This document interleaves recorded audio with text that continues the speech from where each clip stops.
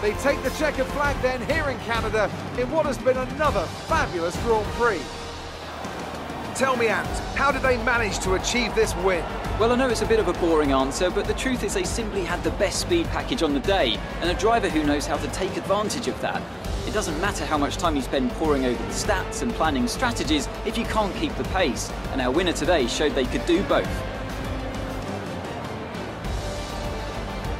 The drivers are en route to the podium as we speak. What a fantastic win for the Red Bull team. They performed exceptionally today, keeping us firmly on the edge of our seats throughout the entirety of the race. Congratulations to everyone at the team.